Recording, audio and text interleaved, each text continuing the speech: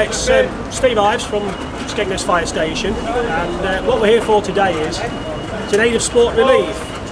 It's been asked that everybody does 1 mile today, and the firefighters, both male and female from Skegness Fire Station, are doing a 1 mile ladder climb individually.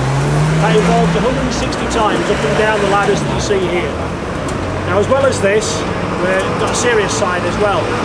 We're doing community fire safety. Which we're inviting people to have a home fire risk assessment, where we'll come into the homes and assess what the probabilities and the possibilities of items causing a fire, and we'll address those problems for them.